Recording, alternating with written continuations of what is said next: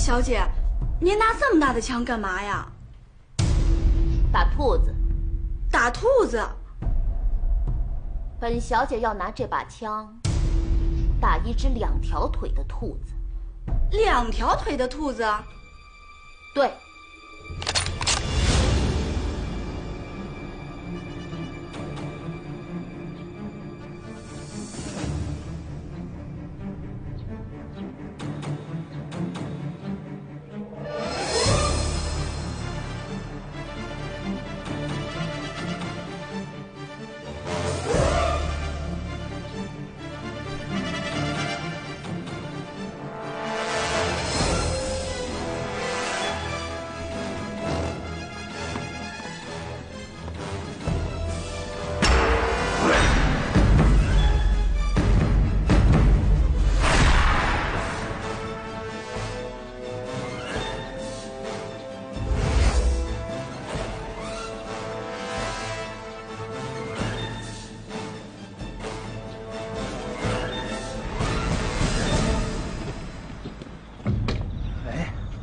看见没？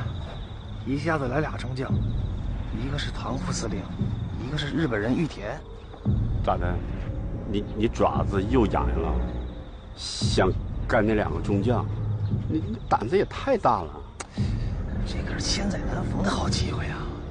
你消停点吧啊！没有汤团长的命令，谁也不准轻举妄动。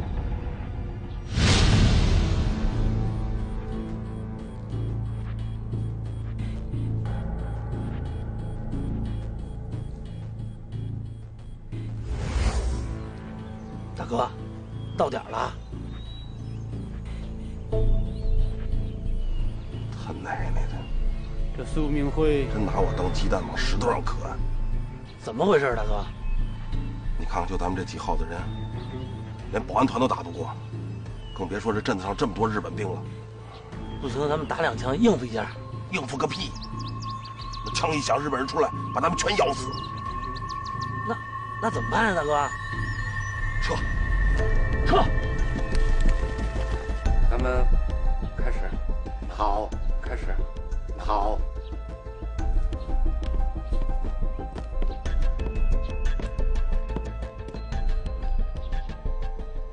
本人代表南京政府隆重宣布，南京政府大日本皇军对弃暗投明的唐将军所部授旗仪式现在开始。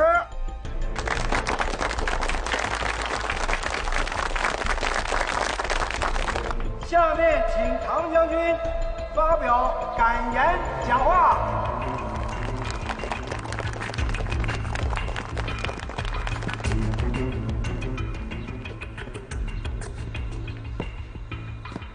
现在我宣布，我部决定效忠南京政府，并致力。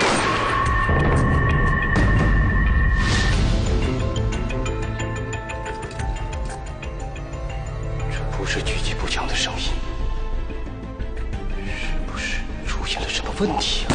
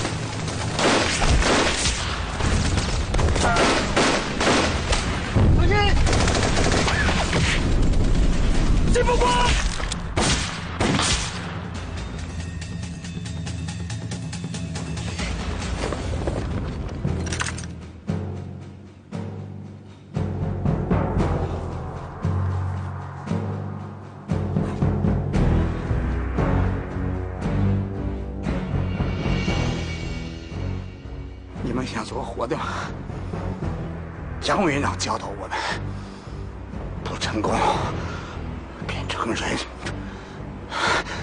出家的任务我完成了，可是我有一件事没办，就是让你们这些小日本回老家。听不懂是吧？来，过来，我告诉你，来，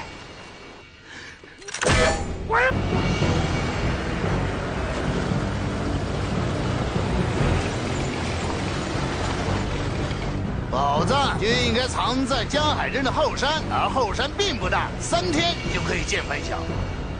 你把南通城的工兵带上，必要时用炸药把山炸开。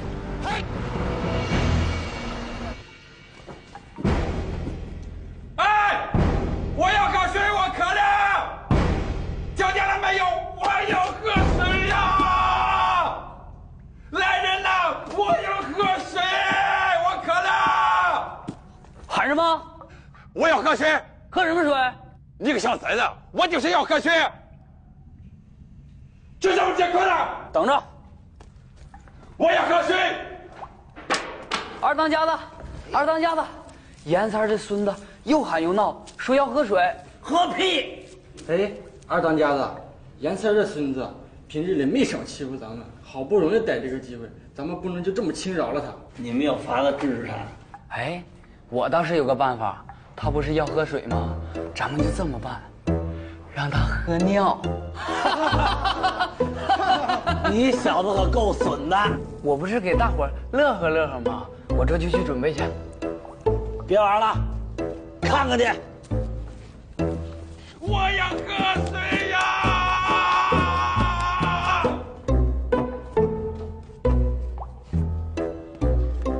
你想喝水呀，严副团长？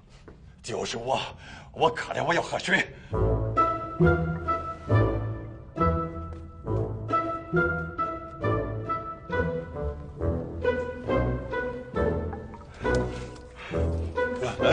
谢的啊！渴死我了！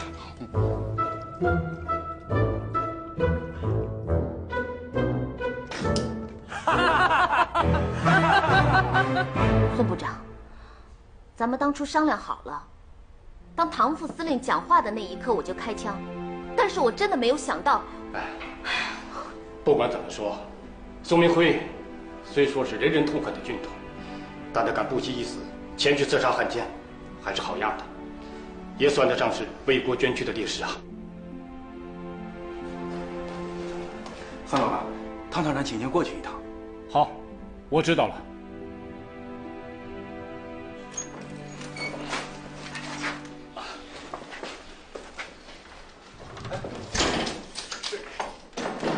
哎，快坐，快坐，快坐！来，坐这儿。太隆重了吧？哎，怎么还隆重呢？这还简陋呢！快，坐！哎，都坐！哎，大家都坐。哎呀，咱们呀要投奔新四军了。新四军那边有人家那边的规矩，每个部队都有政委。孙先生就是咱们的政委啊。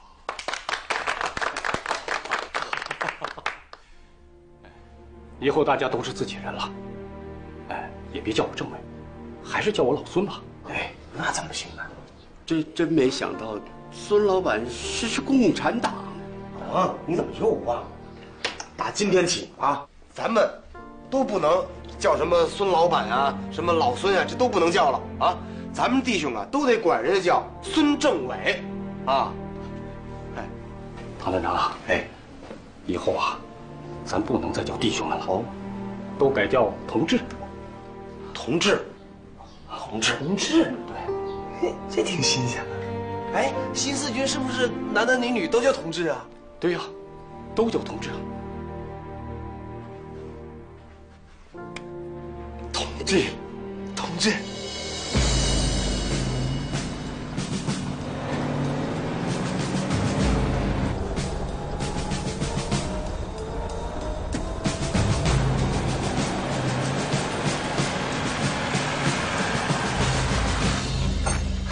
报告团长，根据侦查员消息，大皮局正在进犯我镇。小鬼子不跑了吗？这怎么又回来了呢？听说他们还有各类重型武器，兵力足足有1500人之多。知道了，下去吧。是。咋办啊？我们有坚固的工事，不怕小鬼子。孙政委，您怎么看？这仗，咱们是打还是不打？可这里还有成千上万的百姓啊！即使有坚固的防御工事，虽说能够大量的杀伤敌人，可是这样硬拼硬耗，打到最后，肯定是玉石俱焚，生灵涂炭呐。那我们也不能把江海镇拱手让给日本鬼子吧？不，我们现在的首要任务是要保护好这里的百姓不受到伤害。没有了百姓，我们为谁打仗啊？为土地打呀！人都打光了，光剩下土地有什么用啊？剩下的土地还不是日本人的。我看这样吧，孙政委，您负责疏散老百姓，我们呢负责拖住日军的进攻。老王、猴精，咱们准备战斗吧。是。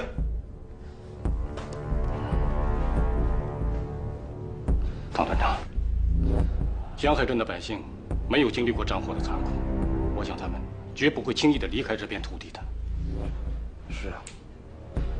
这样，我先向刘司令员汇报一下江海镇的形势变化，请求新四军的支援。那太好了。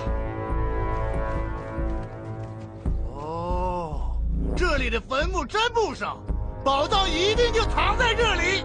你们一个一个把坟墓掘开，一个一个关在查找。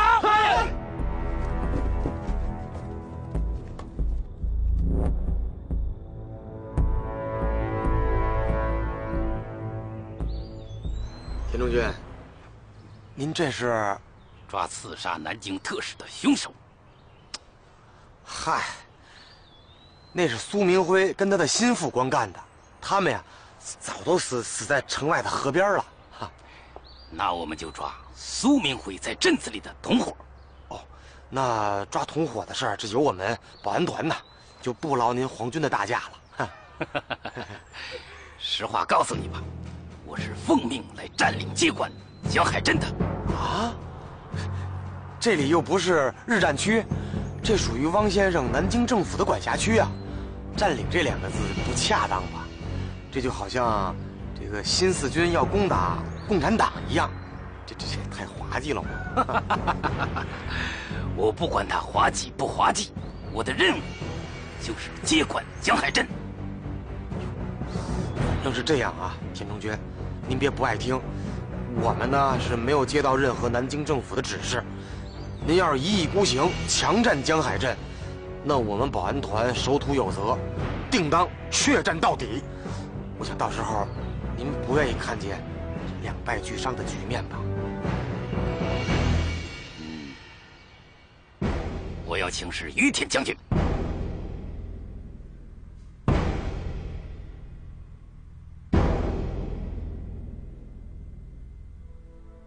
江海镇有坚固的防御工事，保安团又有精良的装备，直接攻打江海镇是最坏的打算。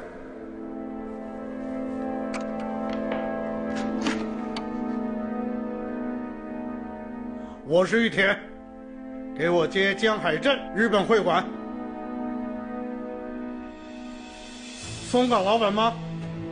我是玉田，你马上到保安团通知吴广生，取消刺杀汤敬武的行动，直接炸毁他们的军械库。什么？严副团长从昨天就失踪不见了。舞厅、妓院，你们都找了吗？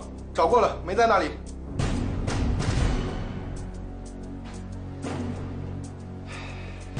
三位，我知道你们都是严副团长的老部下了。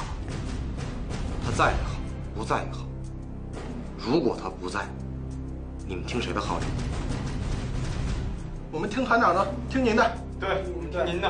好，咱们江海镇马上就要经历一场空前的浩劫。如果你们听我的号令，就赶紧回去准备战斗。是。刘司令怎么说？江北的新四军正在奉命北移，在距此数百里之外，正在应对日伪的秋季大扫荡。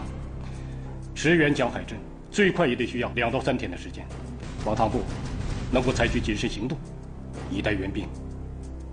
可眼下的江海镇就是一个火药桶，只要有一点火星，就会引起爆炸的。是啊，江海镇的形势异常危急。不过，就是有再大的困难，也一定要保护好江海镇的百姓，与敌人周旋到底。羽田将军下达的死命令，你没有选择。只要你不杀我大哥，我什么都依你。很好，武桑军很识时务，我很欣赏。羽田将军答应了，只要你炸掉军械库，保安团团长就是你的了。我根本就不想当什么保安团团长，我只想早点解脱。どうぞ。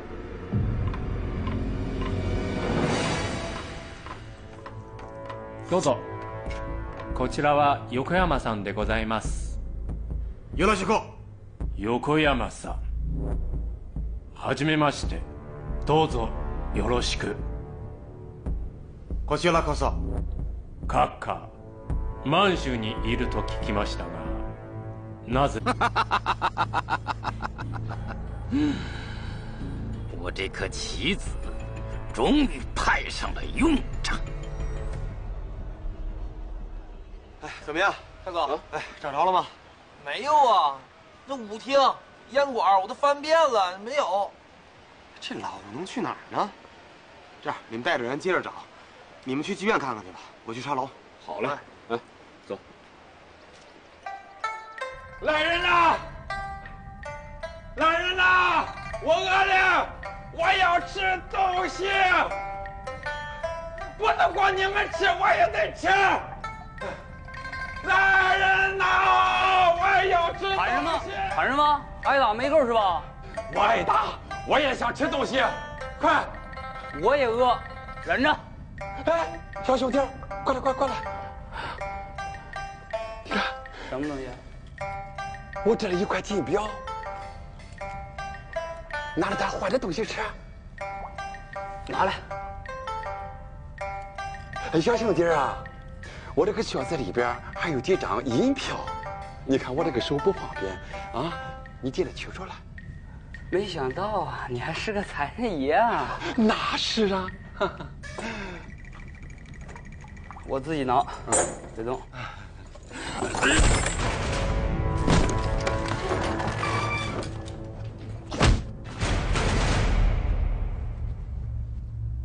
现在日军兵临城下，目前镇子里面的这些日本浪人是一支很可怕的队伍，一旦战斗打响，他们就会跟镇外的日本人里应外合，这可就对我们造成重大的威胁了。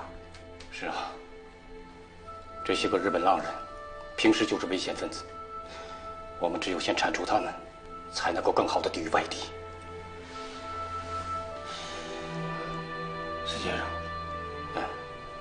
我今天下午啊，假扮成日本间谍，见了他们浪人的头目藤林。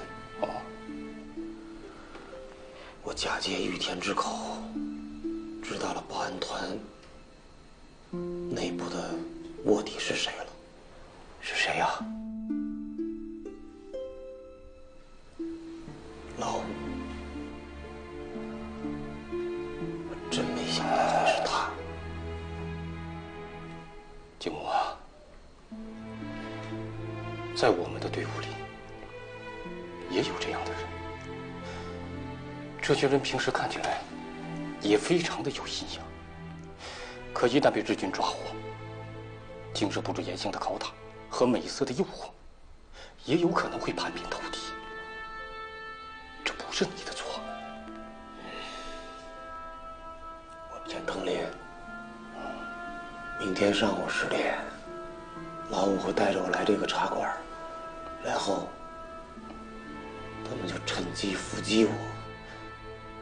那好啊，明天我盯住他们，你带人包围这里，咱们来个瓮中捉鳖，一网打尽。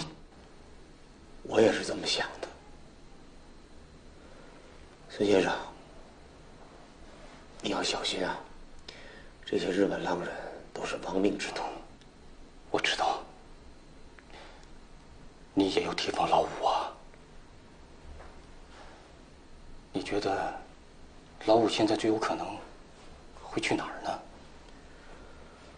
统林说，玉田让日本会馆的松冈给他下达了一个什么密令，看来他们要采取行动了。老五现在最有可能去干什么呢？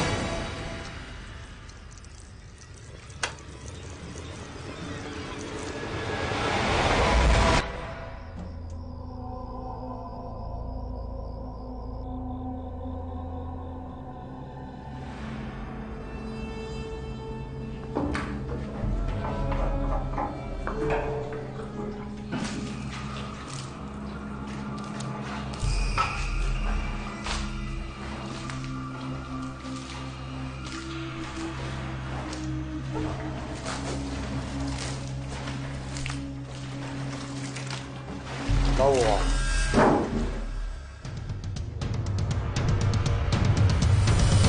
干什么呢？大哥，大哥，你别过来，你过来我真开枪了。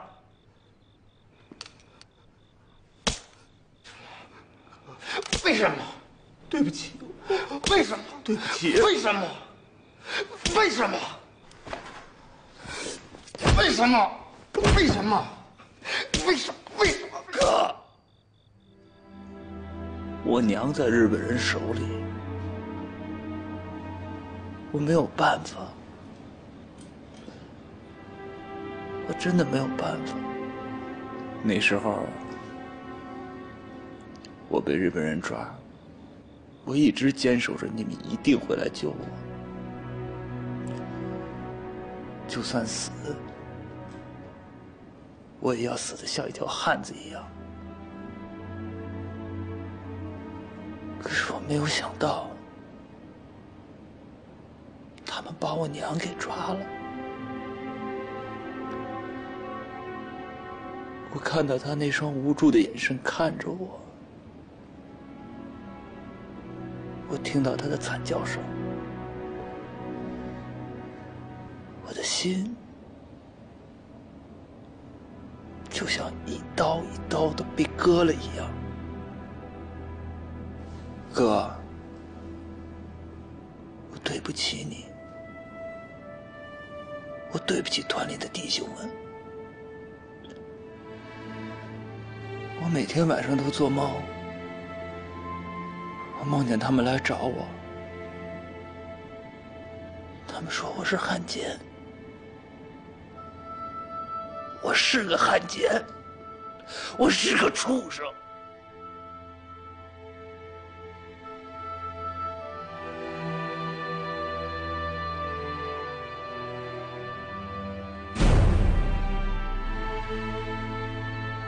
没有办法，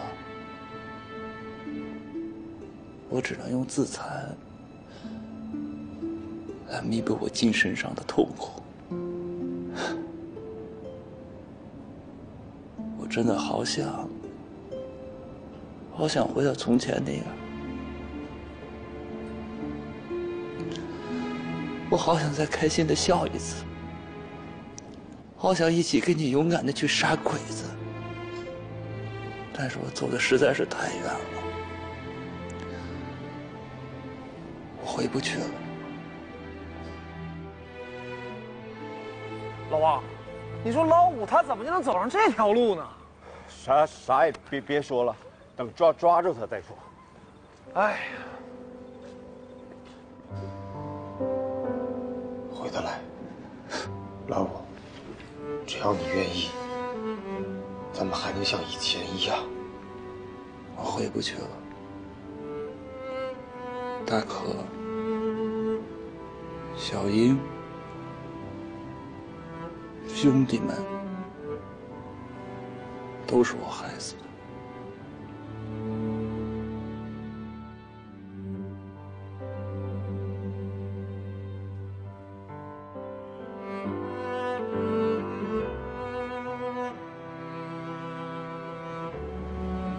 哥，你还能把我当成兄弟吗？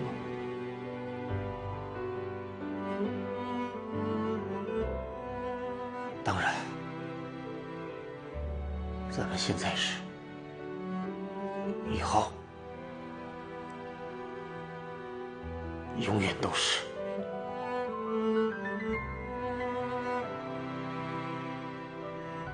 哥，你还记得吗？我说过，我这条命是你的。哎，不说这个。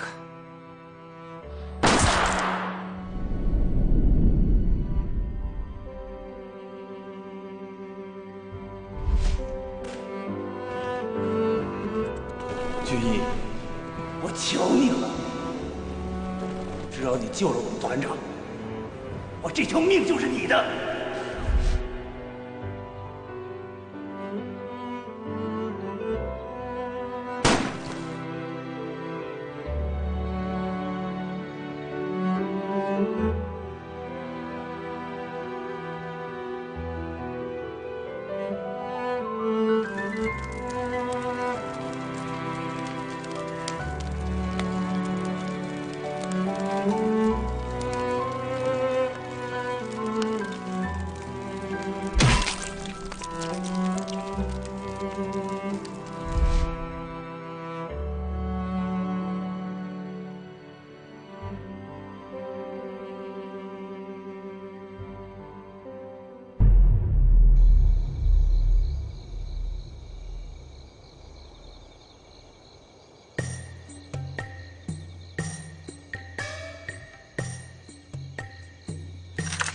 你这什么家伙？我别开枪，别开枪！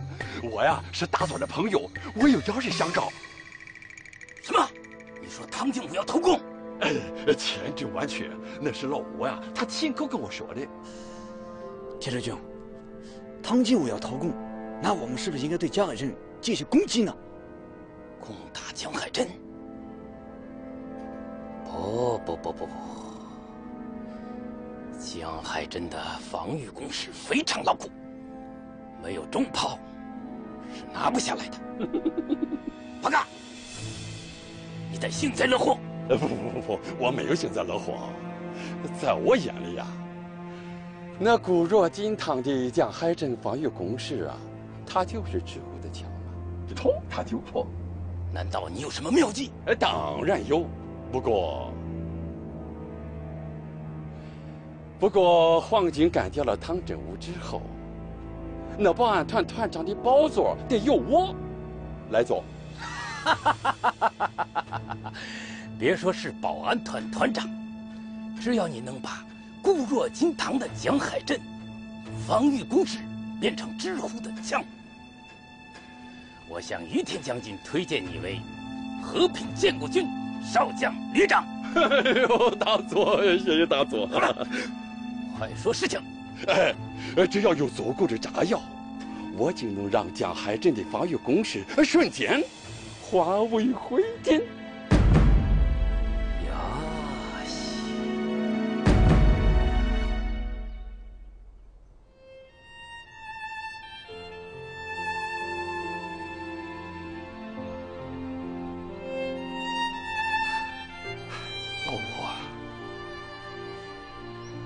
我这心里头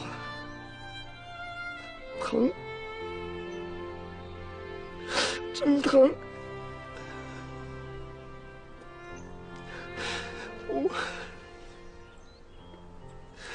我把你跟静书葬一块儿，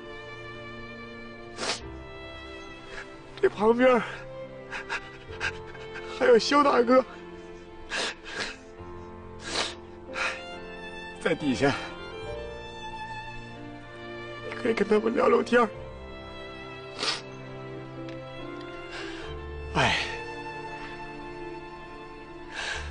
哎呀，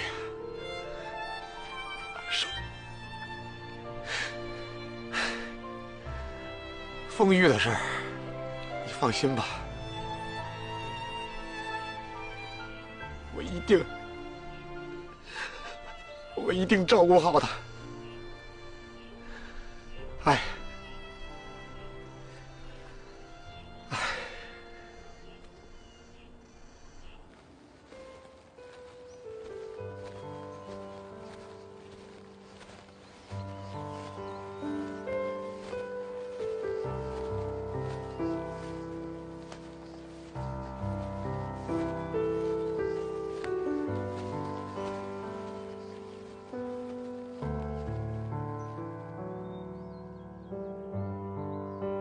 五哥，我来看你了。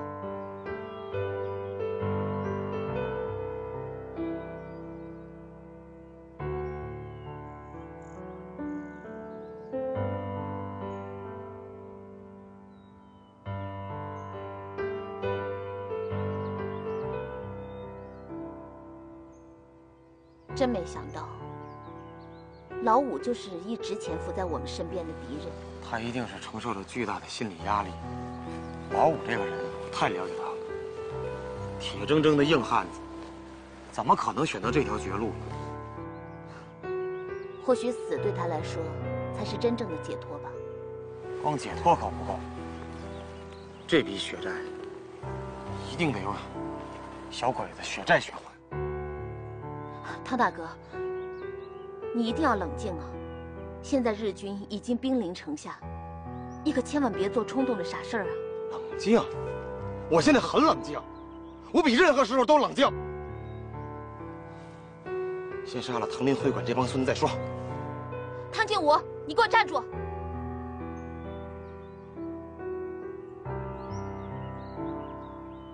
你现在不是一个人，你牵连着整个江海镇的安危呀！你要是先拿藤林下手的话，还是我去吧。不行，你可不能去啊！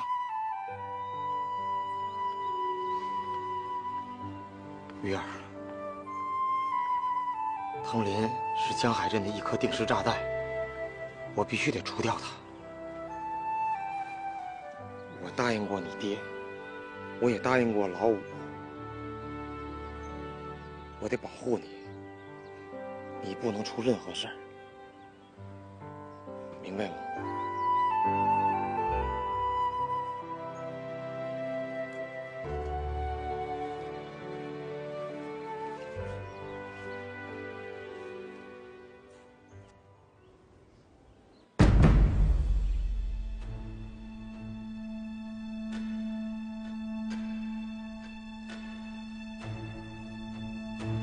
松冈君，玉田将军回话了吗？将军刚刚参加完酒会回来。好，那将军怎么说？那个横山弥次郎，整个是一个彻头彻尾的假货，一个大骗子。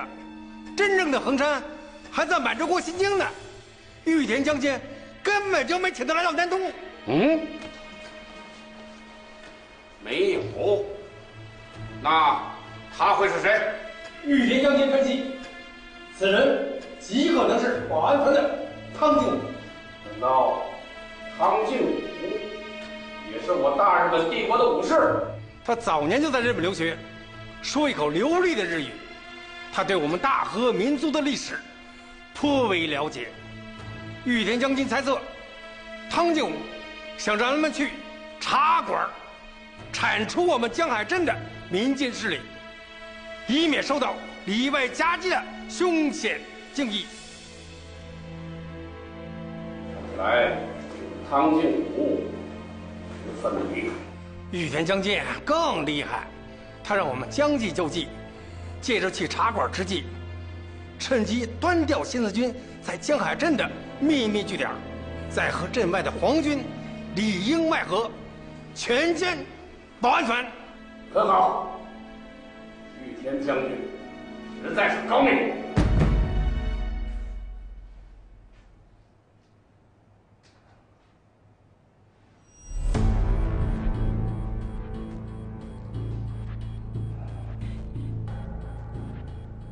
阿根，阿根，哎，老板，老板，你找我什么事儿？阿根，你马上去保安团团部去找汤进武，告诉他，就是我担心伏击日本浪人的事要出意外，让他马上带人赶到茶楼布置埋伏。是，我马上去。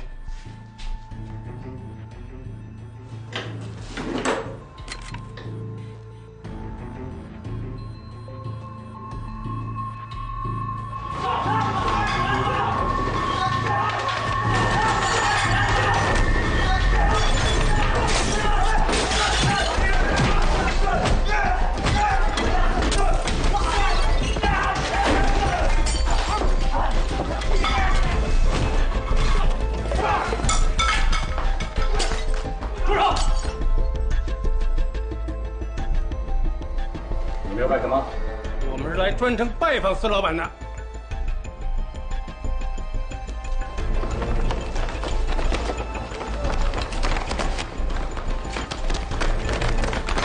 你们不是来喝茶的，更不是来谈生意的。孙老板，果然老江湖，一眼看穿我们来的目的。不错，我们第一是抓共党新四军的，第二，捕杀叛逆汤吉武的。送。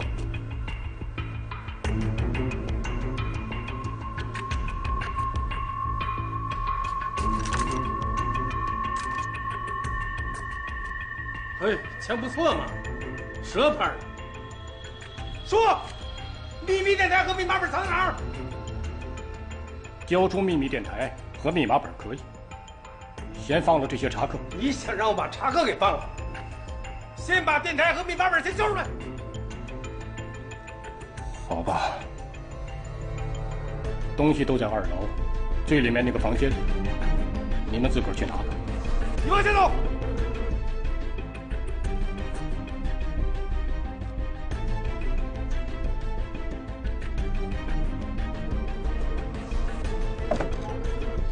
谢谢。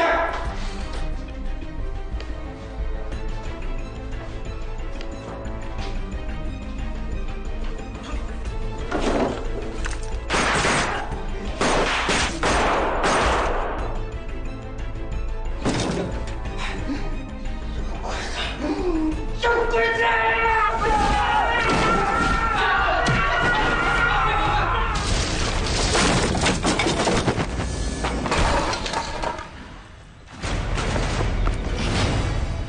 孙先生，孙老板，孙老板，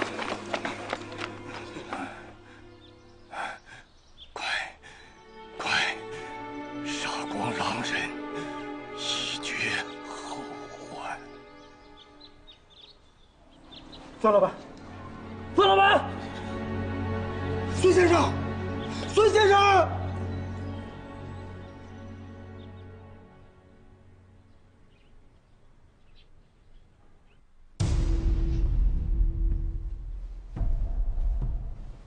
小梁啊，你把这只箱子和这封信送到城外田中大佐那儿去。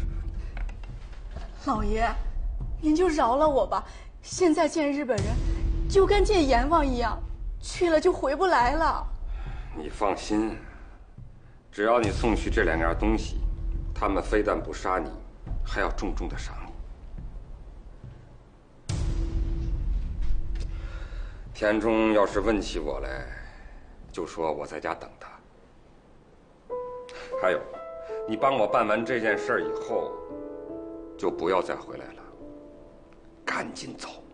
走得越远越好，你记住了吗？老爷。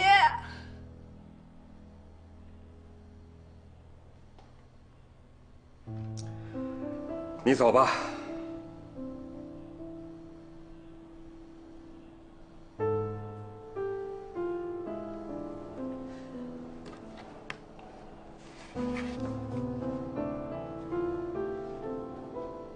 玉儿，你进来吧。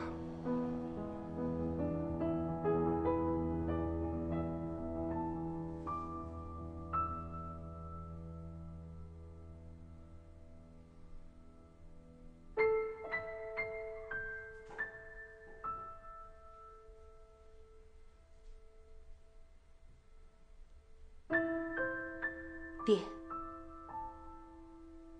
你真的要带日本人去找宝藏？爹，你不能这样，绝对不能这样啊！我死没关系，但是宝藏绝对不能落到鬼子手里呀！玉儿。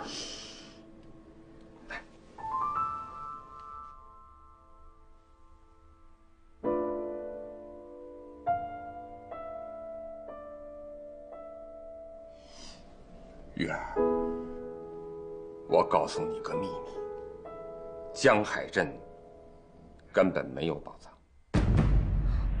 什么？江海镇没有宝藏？没有。那刚才你给小莲的那对瓶子是假的？那是真的。爹，这到底是怎么回事啊？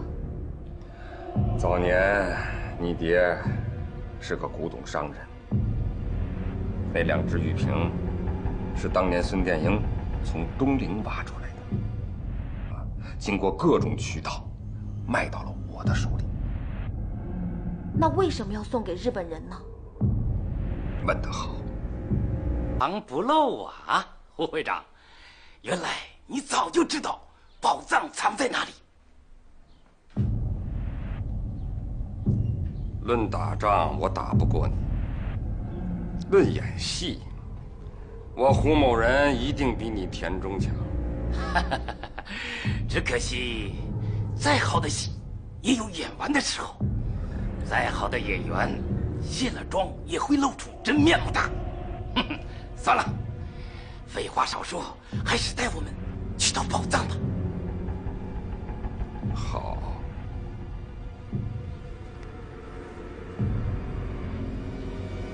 今天我就带着你们小日本开开眼。听，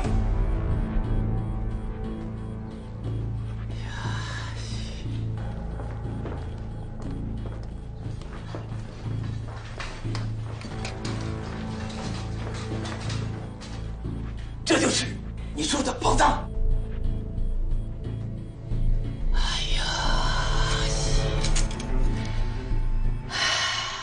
沖のカモメにしをとき聞けば私はたすとり波に聞けよ野菜今夜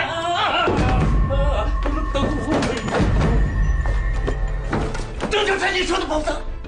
对，这就是宝藏。这些史书典籍是我巍巍中华5000年最珍贵的宝藏，它能教会你们日本人礼义人伦，教会你们如何做人。叛变了！别动！我要送。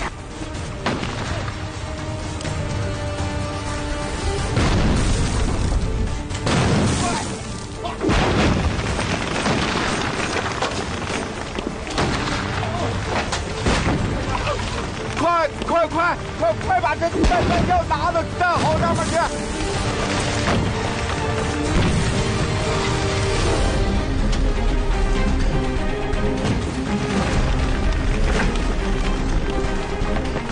我这的是谁呀？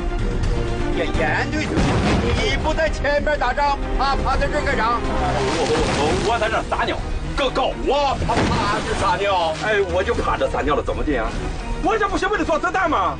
你连这点常识都不懂，你真是个笨蛋！你学我！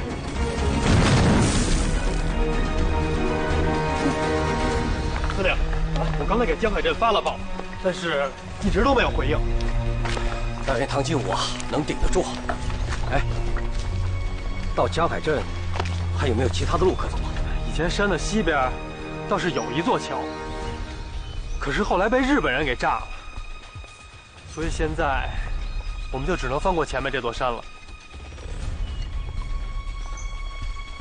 同志们，我知道大家很疲惫，可是咱们的江海镇被日军包围了，危在旦夕啊！同志们，大家咬咬牙，翻过眼前这座山，就到咱们江海镇了，加油啊！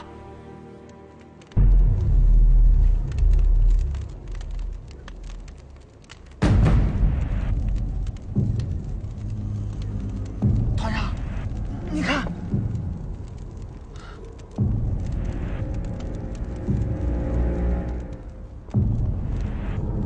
唐劲武，你看我给你带什么礼物来了？小玉，金武哥，我们来谈笔交易吧。你只要开了城门，过来投降，我就可以把他放了。你还可以继续做江海镇保安团团长。我保证，江海镇可以远离战火，永保平安。金武哥，你别相信他说的话。小雨，你还算是个军人吗你？这是战场，你用一个小姑娘来要挟我，你要脸吗？你想救他，唯一的条件就是撤出你的阵地。别动！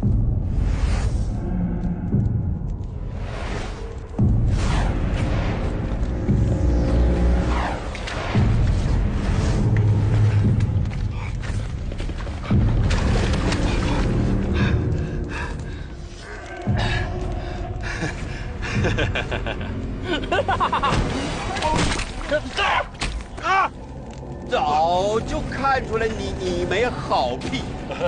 老兄哈，这是误会哈。你听我说哈，这个把这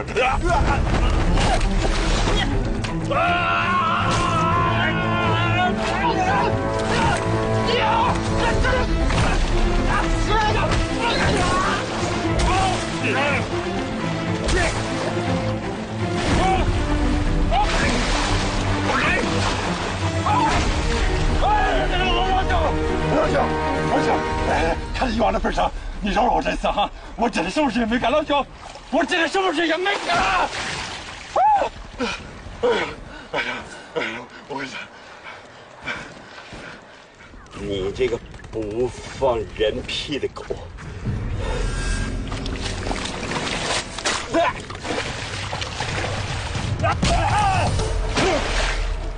金武哥，你站住！江海镇可以没有我，但是绝对不能没有你。江海镇的百姓离不开你。你闭嘴！你站住！你别过来！小野，这个阵地我说了不算，我让他们撤，他们不能撤。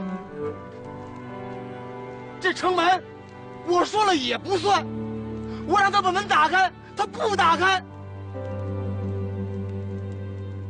你逼我，你不就是想要胡凤玉的命吗？你拿走，还有我这条命你也拿走。我们俩人200多斤都给你了，你看着办。正好，我跟玉儿不求同生，但求同死。今天我们俩能死在一块儿，也是一件美事儿。小样的！我要复活成他俩！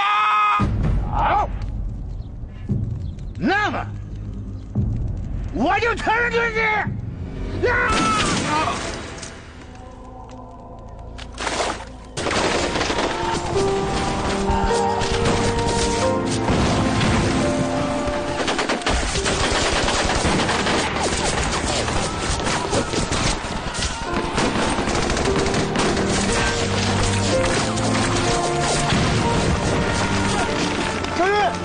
小玉，小玉。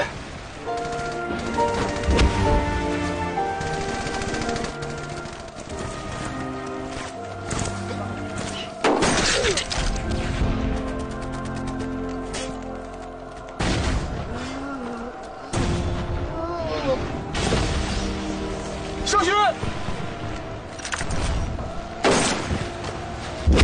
上学。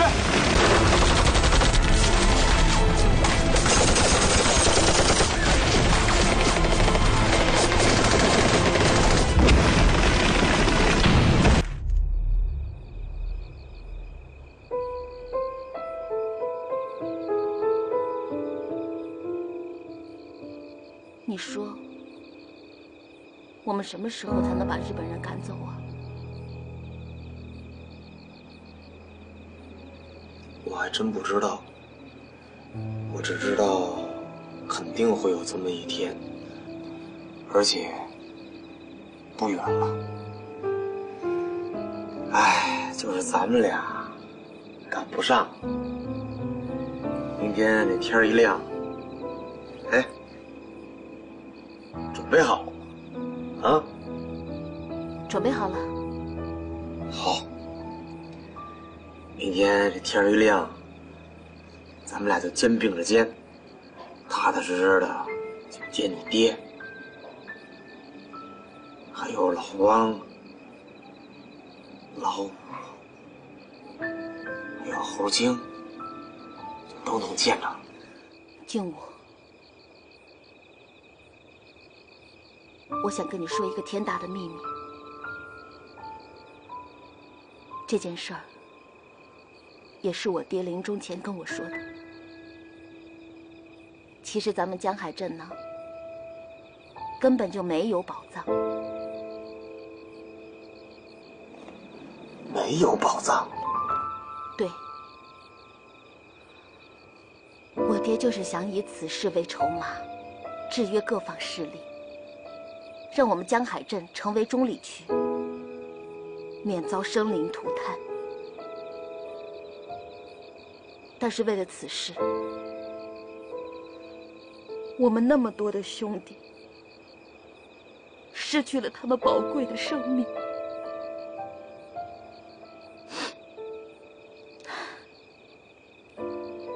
我替我爹跟你们说声对不起。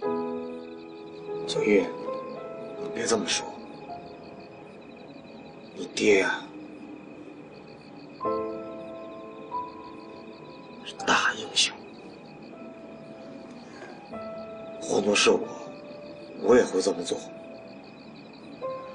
在江海镇这几年，我学会了怎么做人，该怎么活着。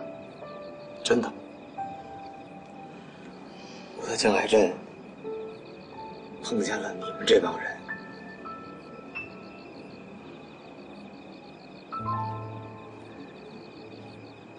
还有保安团的这帮人，真的，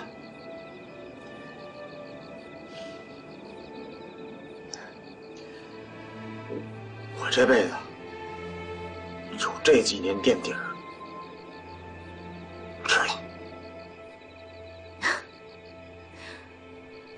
我爹说的一点都没错。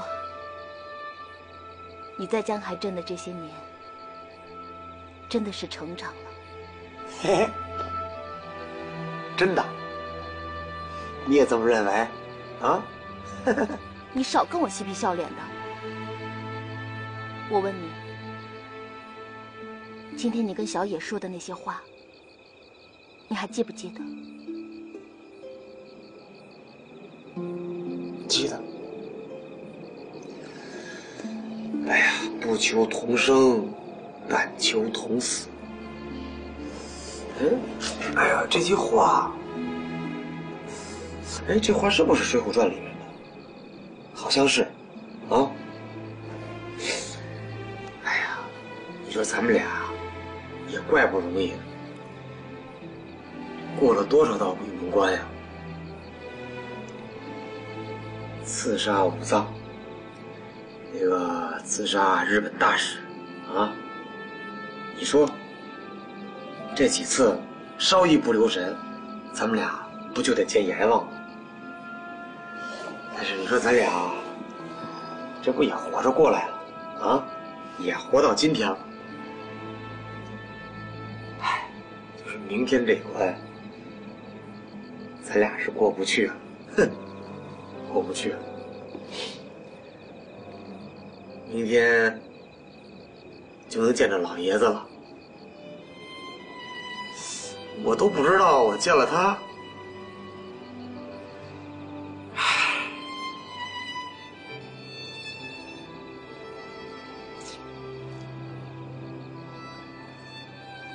我见了他该跟他说什么呢？啊？你知道，他生前就跟我说，就让我呀好好照顾你。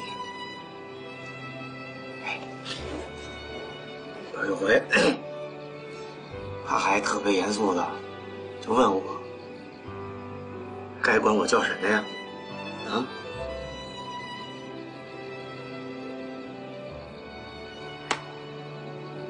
小玉，索性咱们俩就成亲吧。今天晚上咱们俩就成亲。咱们俩今天成了亲，明天咱们俩就手拉着手去见你爹，这还真是一件美事儿。你觉着呢？啊？